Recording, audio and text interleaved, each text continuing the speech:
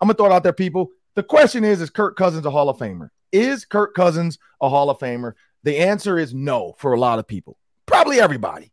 But this is why I bring this up, and this is where this came from. When you look at the average Hall of Fame QB currently, and I do know it wasn't a passing league back then, but the average QB in the Hall of Fame right now is right around 40,000 yards. That's the average of all the, I think it's 26 quarterbacks in the Hall of Fame right now. Well, there's more, but then some are considered like running back quarterbacks because of the era they played in.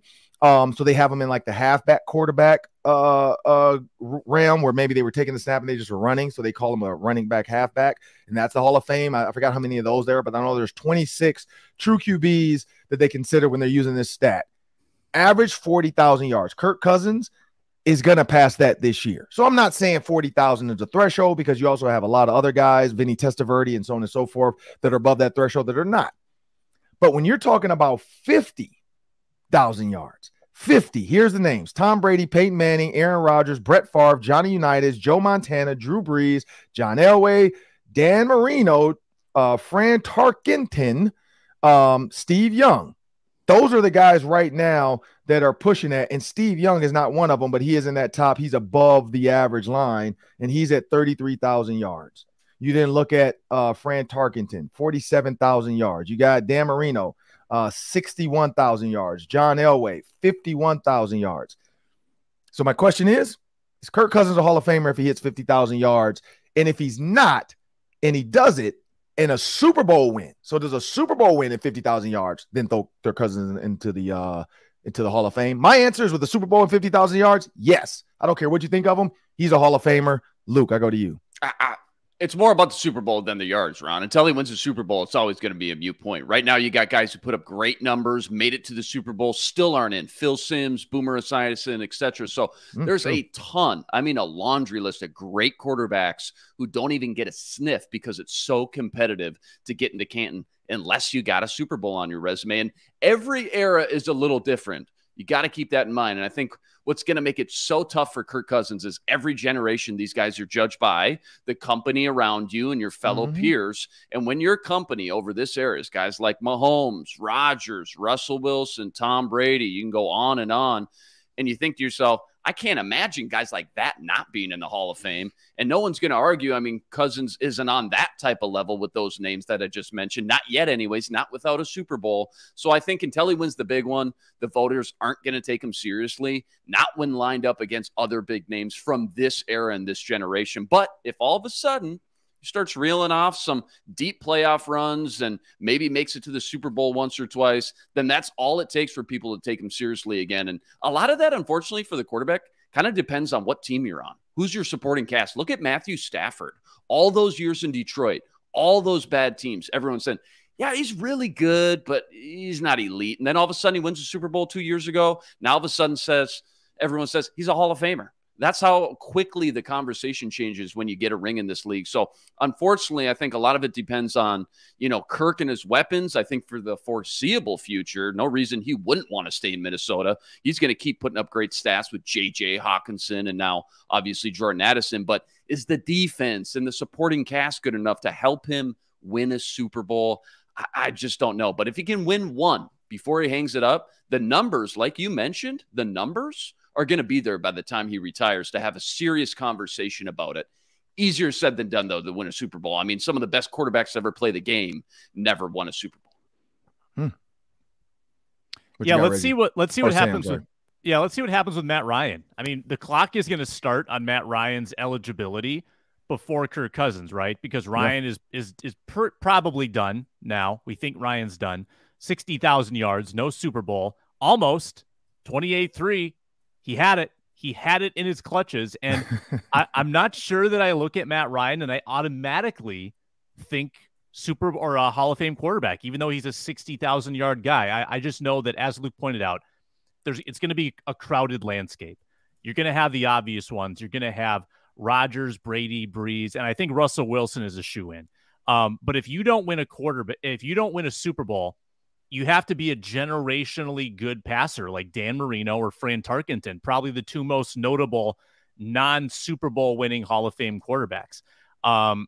Kirk Cousins is going to need to make that run. I mean, I don't think you can look at a resume that never advances to an NFC championship game and consider that a Hall of Fame resume, even though the stats are going to be magnificent. Now, if he keeps playing till he's 40 or maybe even beyond, and the stats just get so massive that you can't ignore them, maybe he works his way into that conversation. But I think he's got to have a lot of longevity. He's probably got to play 6-7 more years to have a chance if he doesn't win a Super Bowl. That would be like Phillip Rivers kind of thing. Inflated stats, 6 all-time in passing touchdowns and yardage, but never won the Super Bowl. A lot of people are on the fence. Some people said, yeah, for sure he should be in. Some people said, no, it's too tough of a list to get in. And look at Eli Manning. Like I think people assume that Manning has an inside track to be a Hall of Famer, even though his stats were not even close to a lot of these guys. He was a 500 quarterback, but he put together 2 runs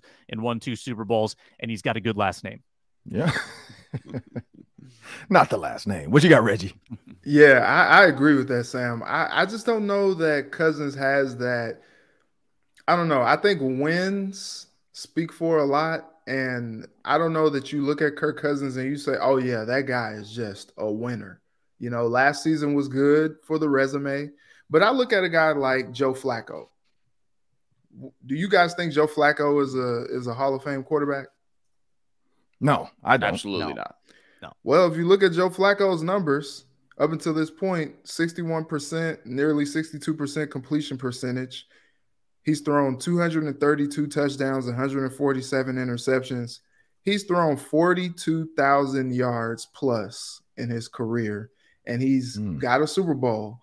And that run to the Super Bowl that year was pretty magical. Yeah. Defense.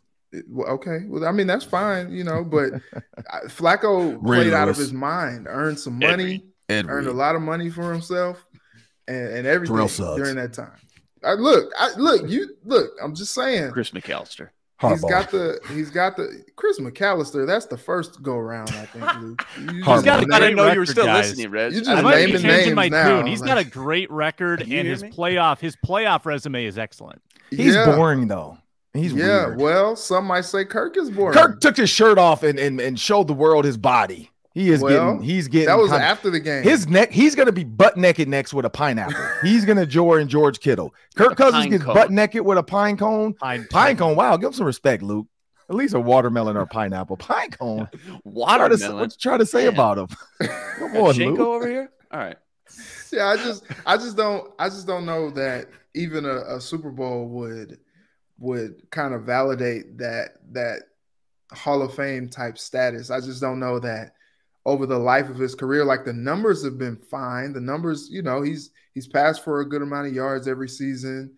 You know, touchdown to interception ratio has been solid. But when I think of a Hall of Famer, I think of a guy that you say, you know what, this dude was the dude in the league for years and years and years. And, you know, when you make the comparison with Phillip Rivers was putting up numbers. They were getting, you know, upset in the postseason, but like he was winning a lot of games, especially in that regular season with the Chargers. True. And, you know, it just didn't work out for him. You kind of say the same thing with Dan Marino. He's winning a lot of games. Didn't work out in the postseason much, but the numbers are there. I don't know about Kirk and you saying like, oh, he's just a winner. Like the guy just wins. I think he's been a very, very competent, above average quarterback his entire career. And he's done well for his pockets for himself. But I don't know that it really moves the needle as far as the Hall. Well, I mean, the Kirk Cousins debate will go on. We might 3 years from now have to circle back around to this very conversation. And when Kirk Cousins at 50,000 yards in the Super Bowl win, we'll be saying, put Kirk in. Put Kirk in the Hall of Fame, that is. I will agree. Like if he just has a not mediocre, this is a great career, to be honest. I mean, a lot of money made. If he has a mediocre 50 for 50, you know, 50% winning percentage, you know, 45 to 48,000 yards. Yeah, I don't think he gets in because he doesn't have the flash. If he had the flash or the Super Bowls, he would get in. But I mean, this conversation is going to come up for a lot of guys. I mean, Clinton Portis was on our show with me and Sam, and he talked about, barely missing the 10,000 yard mark. Is he a Hall of Famer?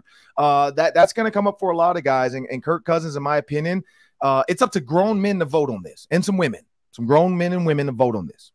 I don't think Kirk Cousins ever gets in, to be honest, because people just don't like him. People don't like Kirk Cousins. I don't know what it is. They don't trust him as a winner. They don't like him. So I don't think Kirk Cousins ever gets in. But I think Kirk Cousins, in my opinion, with that amount of yards and Super Bowls, would be considered a Hall of Famer. That's in my book. I don't know. But I do think Justin Jefferson clearly is already, he's on the trajectory. And maybe our next conversation next week is Adam Thielen, a Hall of Famer. We got to have that. We got to have that conversation too. Like, where does Adam Thielen fall in our hearts in the Hall of Fame conversation? Because I mean, all of them, stats and numbers. DeAndre Hopkins. We know Larry Fitzgerald's in for sure. Like, we're gonna have these conversations because it's getting very interesting as they try to change what the Hall is, because they're like, well, if so and so's in, he has less yards, but look at his era. Look at the era. Is the passing era gonna hurt a lot of these new quarterbacks and new receivers? It might.